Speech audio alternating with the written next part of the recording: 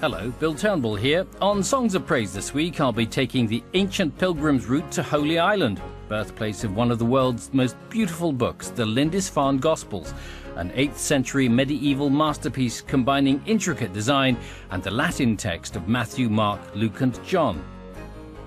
Our congregational hymns come from St Mary's Church, the site of Lindisfarne's first monastery, and Durham University Chamber Choir evoke the medieval music of our past with plainsong. I'll be meeting people inspired by the Gospels, like Mary Fleeson, who uses Celtic knots in her religious art, and Sandy Duff, a graffiti artist who's come up with the idea of an up-to-date version of the Gospel message with spray cans.